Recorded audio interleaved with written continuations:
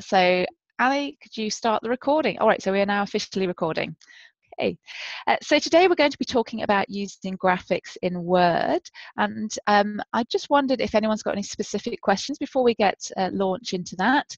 It's one of those things that using graphics. So if you do have a question, you want to type it into the Q&A right now. If it's a specific thing that you'd like to make sure that we cover, you type it into the Q&A right now while I do our introduction. That'd be great. So using graphics does really enhance your documents, and quite often in something like a thesis you do need them. You need tables and things like that. You may need figures, so it's important that you use them, but they can be awfully fiddly. I do have some tips for how to make them not in any way fiddly, to make them really easy to use, but we'll also have a look at some of the more advanced options that we could do, and we'll have a look at how you can add in a table of contents, so a table of your pictures as well, and add annotation to them. Okay, all right, I'm just going to, because I'm now going to start using my computer, I'm just going to turn my video off, and there we go, stop video. Okay. All right, so I do have this. What are anchors and how do they work? Yes, we are going to be talking about anchors. Anchors are actually the bane of our existence. Excuse me. They are actually kind of what makes things hard. I'm going to show you a way to add graphics into your documents that don't actually use the anchors. Because what the anchor is about, it's about where it is it's where it's attaching your document, it's where it's attaching the file to inside your document. And they can be really useful if you are doing sort of graphic design. So if you're designing something like a newsletter or something like that, then they can be really handy. But really, in the kind of documents you're probably producing, you don't need those. And if you are designing a newsletter, you know what, guys, there are millions of really great newsletter templates out there on the web. So I would just use those. If I wouldn't actually design my own template, I would adapt one that I'd found on the just through the search within Word itself. So I hope that answers that question, but we'll certainly be coming in to looking at more stuff. All right. Okay, so let's get stuck into Word. So I've got my document here about our solar system. I've put in this cover page here, and we're coming through, and I want to add some pictures into here. So let's just see, let's say that I wanted to add in a picture just here. So I can just hit enter there, and I would go into my insert tab, and I can go pictures. And from here, hang on, let me just, sorry, I've just got a bar in the way. Let me just move that out of the way. So I've got some images here. So I'm just going to double click on that image, or I can single click it and click insert. And that's just going to pop that image in. So there we go. I've now got a picture on my document. But as you can see, it's gone away from Mercury. So maybe I wanted to keep it with Mercury. And then I've got this little button here that's showing me some layout options. Do I want to do in line with text, or do I want to do text wrapping? Do I want to make it square or tight? Now, what happens when I start doing these things? This is when that kind of anchor appears. So can you see that I've now got that anchor? Okay, and that's because I've changed it to some text wrapping, and I've got move with text or fixed position on page. Okay, so that's saying to me, do I want to move it? As you see, you've got a little info button there, so it allows your object to move on the page as text is added or deleted, or it fixes it in position in the page whether or not I add or delete. So I've now got that little anchor there, and this is where things get complicated, because I can now move this around. And we have that really annoying thing that can happen, which is that when I move it a tiny bit, and things move out of whack. Yeah, have people had that where you try and move it a little bit and it moves onto a different page and things like that? And that's all because I've chosen these options, this anchor. Let me show you a different way that I could do this. Now, one of the things that I would do, particularly if you're troubleshooting an image, so if you're troubleshooting an image or you're troubleshooting any kind of formatting, is what you need to do is you need to turn these paragraph markers on, okay? So this paragraph marker shows me what's going on in my document. So this will show me that where my anchors are, it will show me where I've got this little, so remember I hit enter because that's where I wanted my image to go. So if I now try and drag my image up to there, that's going to be really tricky and difficult. And I have to do lots of scrolling and trying to move it, and it doesn't want to go, and now it's jumped in the middle of Mercury, and it's all really difficult. If I go back to taking this to be in line with text, one of the things that I've got going on here is now I've got it going into Mercury, okay? So I've got it associated with a particular, I've got it in that particular line. If I wanted to drag it down, I can now drag it down to here. No, it's not going to let me, hang on. Drag it down there. So I can now see what's going on. So you can see there that I've managed to drag it, and I've now got it associated with that bit of Mercury. Okay. So that's why I like doing this in line with text. The other thing I like to do as well is, let me scroll down a little bit. Okay,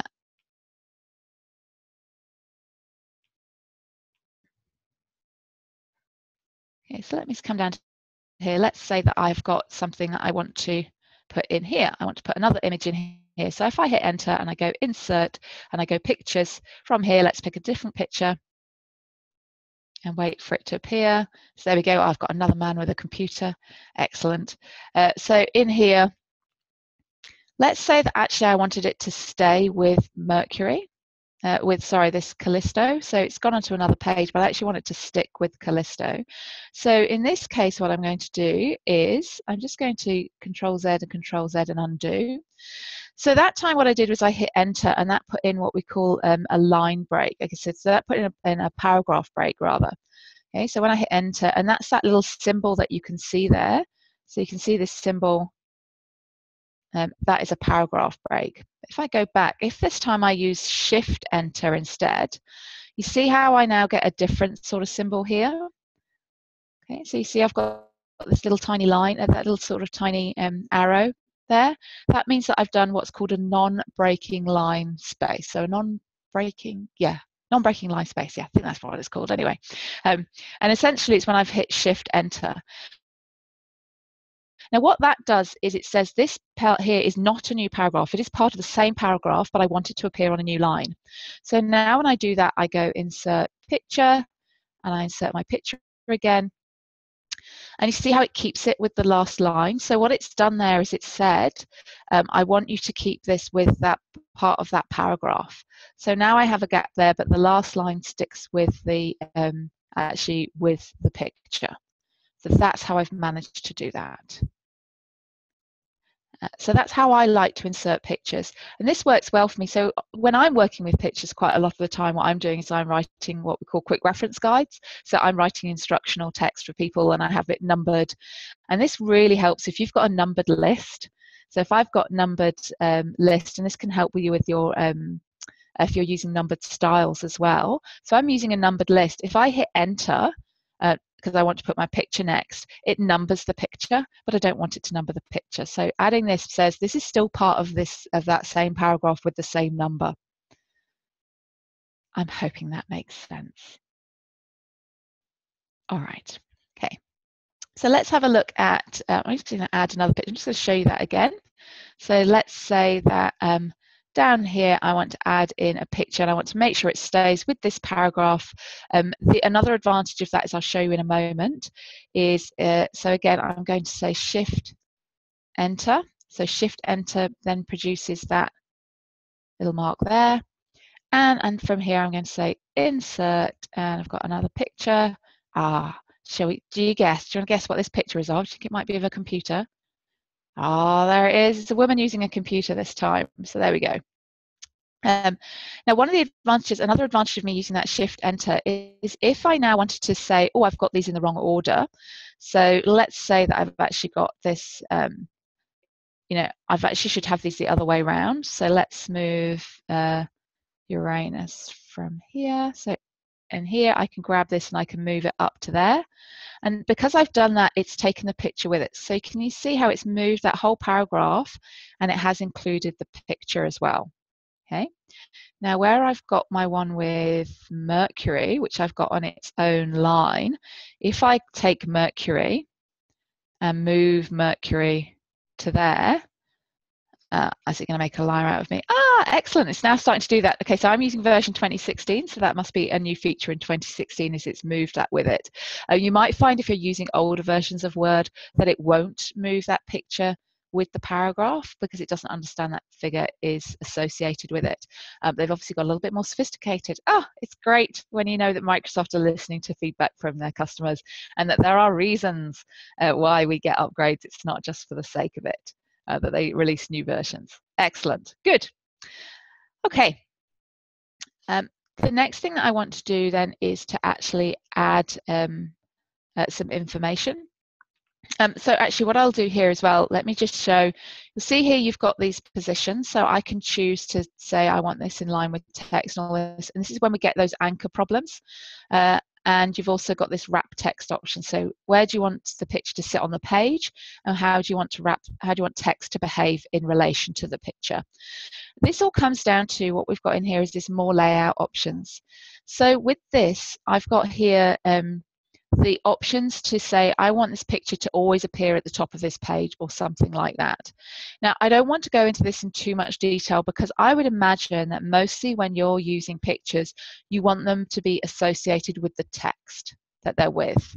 So this kind of idea about I always want this to appear in a certain position on the page is probably not going to be useful for you. That's more useful for if, as I say, you're doing newsletters and so on. And again, I'm going to iterate to you, if you're doing newsletters, just go to the file. Oops, it's not going to like that. I'll come back to that. If you're doing newsletters, go file, go new, and then search for online templates and search for newsletter. And you're going to come up with lots and lots of ones, okay? So there are at least 18 ones here you can then go and do. So let's have a look at some newsletters. So you've got lots of different ones here that you can use. Like I say, I want nature ones. So I've got a nature one, and I've got a holiday snowman design set. Oh, that's for publisher. Anyway, where was I at? Here we go, more layout options. And then we have this text wrapping as well. If you just do in line with text as your text wrapping option, you do not have to worry about that little anchor thing. So that is my top tip for you, is just always just don't bother with text wrapping. Okay. And then this is about the size of it. Okay. And so the size of my actual picture.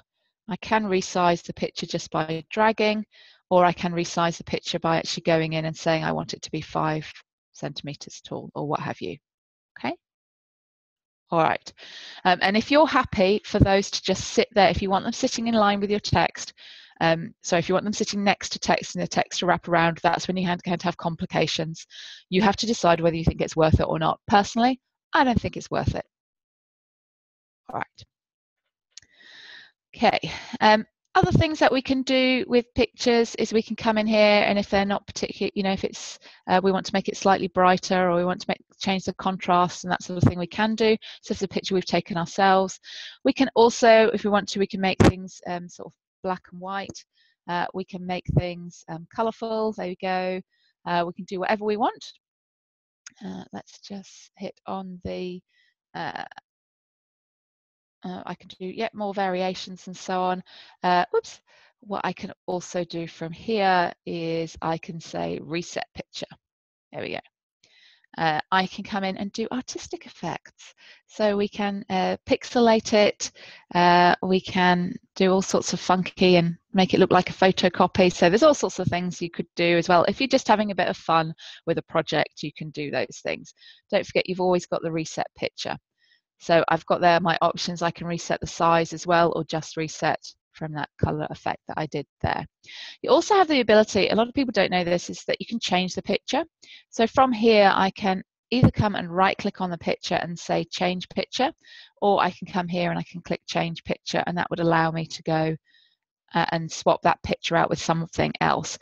The reason that can be useful is that if you have set up the size and positioning of it, it's a way of you being able to change that picture without having to come in and and redo all that resizing and things like that as well. So that can be quite handy if you want to start working with pictures, but you've not got the picture that you want to use. So if you've got a figure or something, or a graph that you're putting in, inserting as a picture, but you think you might want to change it later, is that it's a really easy way to do that, is that change picture. Okay. Other things you can do here, I'll just show you this because it is a bit of fun. It's probably not going to work on this picture. It's not the right sort of picture for it to work on, but we can remove the background. So I can just have the woman, oh, look at that. And I'm going to mark areas to remove. Let's just,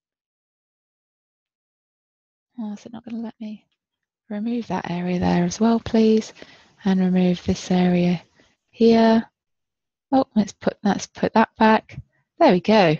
And then I keep changes, and there we go. It's a bit rough and ready, but if you don't have Photoshop and you pick the right kind of picture, it is a way for you to quickly and easily remove the background without having to get involved in Photoshop. And again, I can always reset the picture. Okay, there we go. What else might we want to do with this picture? Well, I might want to come in here with my reference, and from my references, I might want to insert a caption. So I've got there my caption. So this says it is figure 1, and I could say woman with laptop. Okay. And the label there is picture. I can change that picture so it might be an equation or a table as well. So I've got there woman, and I position it below the selected item, or I can do it above, but below seems pretty standard. And I can exclude the label from the caption. So where that just means where it says that at the moment it says figure 1 woman with laptop, I can exclude that if I want to. Okay, and I can say okay to that. Oh, whoops. So let me just go into there and say that is misspelt. Woman with laptop. Okay, so let's say that I want to have a look at different things. So from here, you see I've got my navigation pane open. So I've got my navigation pane open. You can open that just by hitting Control F to do a find, or I'm pretty sure it'll be on the view menu because it's something you can see. Yep, there it is, navigation pane. So there we go. I can search the document for certain things, but you'll need, so I've got this search for other things. So back in the day, back in, oh gosh, 2003, I think it was. I think they took it away in 2010. It might even have been 2013. On your scroll bar, you would have had this option to navigate via graphics and tables and things, as well as just through pages. But now that's gone into the find bit. So that little drop down there is I can say find graphics, and that will show me where all my graphics are. So that's a really quick, easy way for you to go in and go, right, I'm now ready to start adding my captions. If you'd forgotten to add your captions when you inserted the pictures. So it's just a nice way. You've not got to scroll through and find them.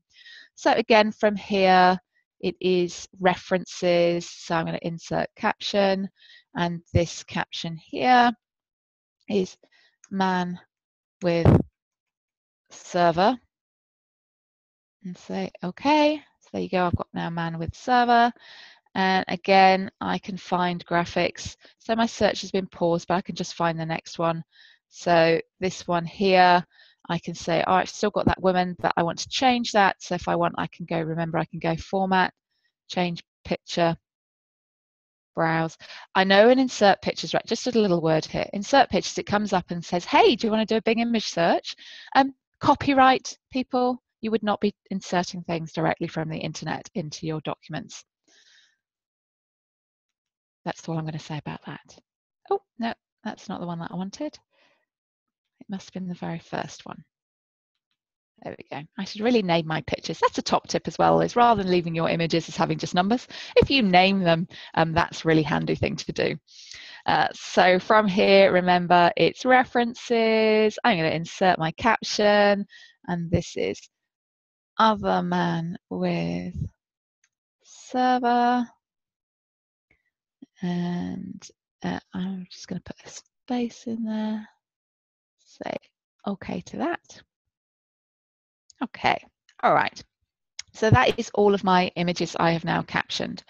Now, what other thing that I might want to do is if I go up to the top of my document, I've got my cover page in here, but what I might want to do is if I just do Control Enter adds a page break, and I can tell it's added a page break because look, it tells me I've got a page break, and the reason it tells me that is because I have these things turned on. If I do not have these things turned on, I might wonder why I have a blank page. Okay. But what I'm going to do from here is, again, with my references, I've got here a table of contents, but I can also insert a table of figures. So I'm just going to insert a table of contents as well, because just to show you how easy that is. That is my table of contents that I've added there. Okay. And that's just picking up, I'm sure you all know this, that's just picking up on the styles. Okay. So then I'm going to come down here, and this time I'm going to insert a table of figures. So I'm going to just do, yeah, that one looks good. I don't need to do any options. I'm quite happy with that, so I just go there. Okay. And there you go. I might want to come in here and just type in there.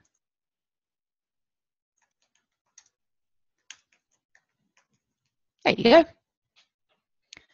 And this allows people as well to navigate your document too. Okay. So that's adding in your table of figures. And, oh yes, I was going to show you a top tip. Is if I come in here, and those images there, just as I was saying, it would be really useful if you actually like label them something. So I can right click on that and just say rename, and I can come in here and I can say man with server over shoulder and hit enter, and there you go, I've now named them. It is a really good idea to name your things. All right. Okay. Now, Ali has just reminded me that there's a cool thing you can do, is that the format painter will work on images as well. Okay. Okay. So if I go home, and I'm going to go with my format painter, so I've got that selected. I've double clicked my format painter. If I come down here and do that, that should also work then with the way that you've positioned it.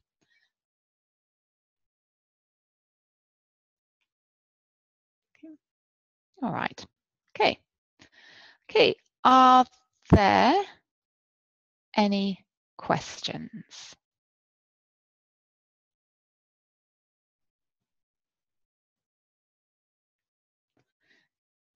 Okay. So let me just run over my top tips for you again. So top tip number 1 is make sure that you have your paragraph markers turned on when you're working with images. My top tip number 2, it looks like actually my top tip number 2, my shift enter, we don't need to do anymore unless you're using a numbered list. I would still do it if I was doing a numbered list. How about I demonstrate why I'm saying that?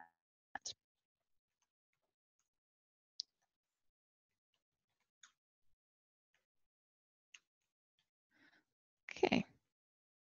So if let's say that I wanted to associate something with this goodbye. If I hit enter, it makes it into a another list. Yeah. But if I just undo, it thinks it's another list. Whereas if I go shift enter, that's a way that I can then insert an image into a numbered list. Why don't I actually display it? Show you what I'm talking about. Okay, and I can then resize that. But that just means that then it not only does it line up nicely with my list here, but it also means that it doesn't do another number. Okay, so that's a top tip. Another top tip was always just leave it with the layout as in line with text.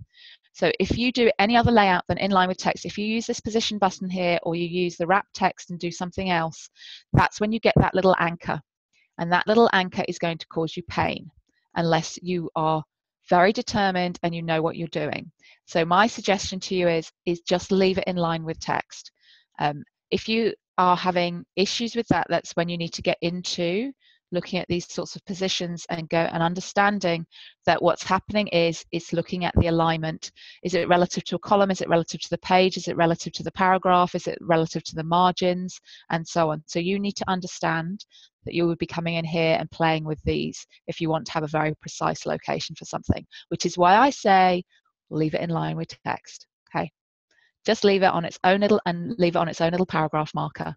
So just give it its own little paragraph marker and leave it in line with text. The other little thing that I showed you is we've got here the find from my navigation pane, we've got find graphics, so that's a way for you to go through your document and add in your captions. So from here, that's references. So that is not on the format, that is on the references. So you insert captions, you also insert your table of figures from here. And with your format, don't forget that change picture can be really useful. So if you've already got your picture exactly where you like it and the size that you want it, is use that change picture. All right, I can see I can have it. I have a question here. What's the point of the format painter? Yep.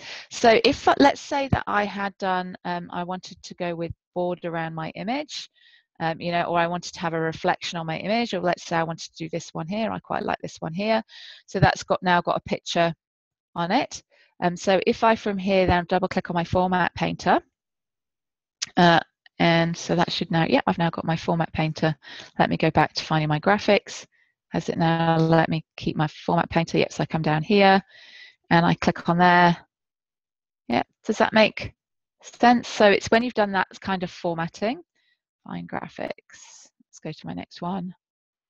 Let's go to my next one. It's down there.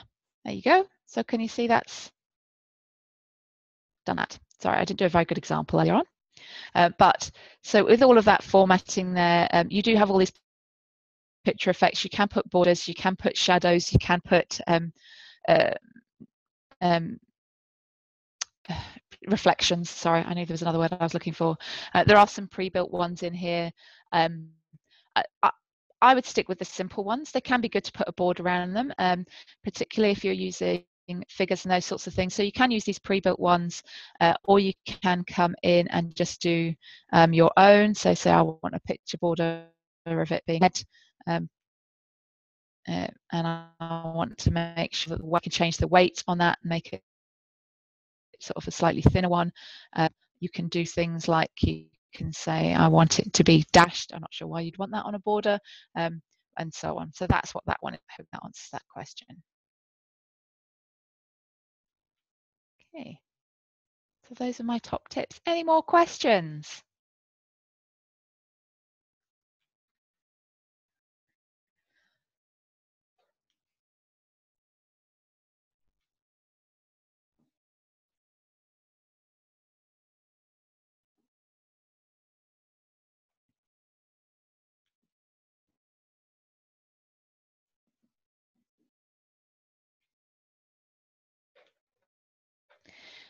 So earlier on, I'm not getting any more questions there. So just before I launch the poll, yeah, Ali has just pointed out to me that when I was showing you resizing, I maybe want to talk about that a little bit more detail, because when you resize, I use these corner bits. So when you're resizing your picture, you need to use these corner bits, because if you use that corner bit to resize them, it keeps the aspect ratio. Whereas if you use these ones at the side, it doesn't necessarily. See how that's now changed the aspect ratio of that? Whoops. Oh, you can also flip them the other way around, by the way. So you can also reverse the picture.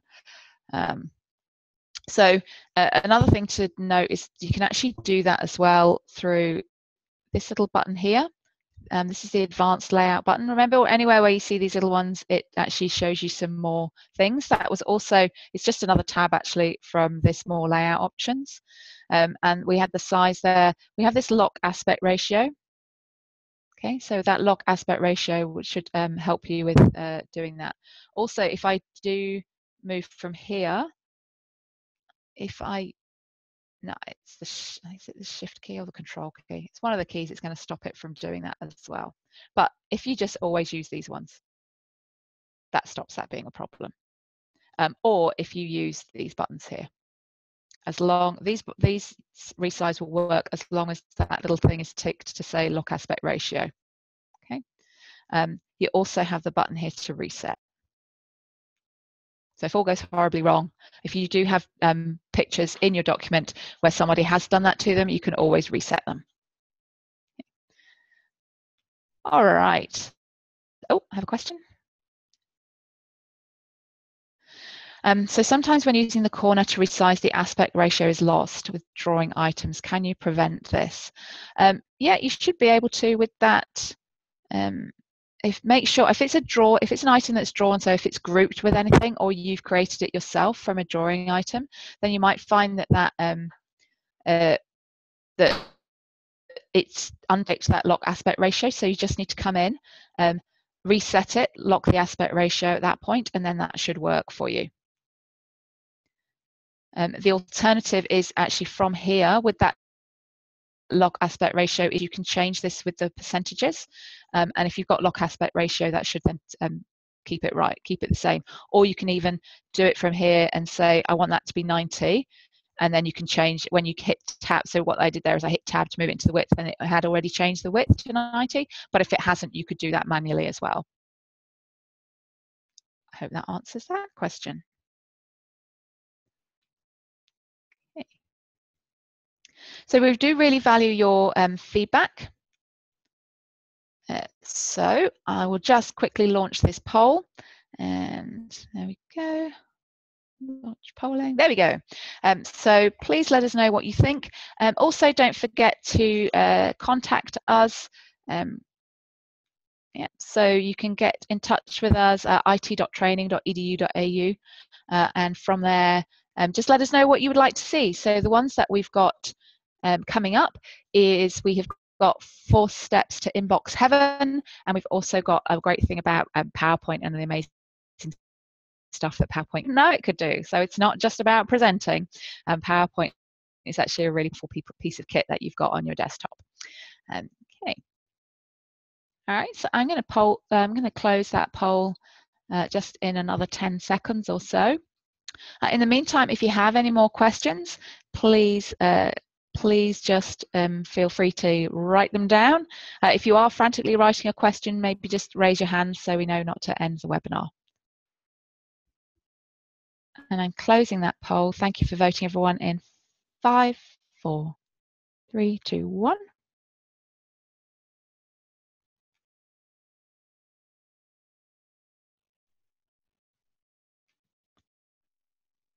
Okay. Well, that recording will go up on our YouTube channel very soon. Thank you very much for coming. As I say, just raise your hand if you are frantically typing a question. No. Great. Okay, well, thanks everyone, and we will see you next time.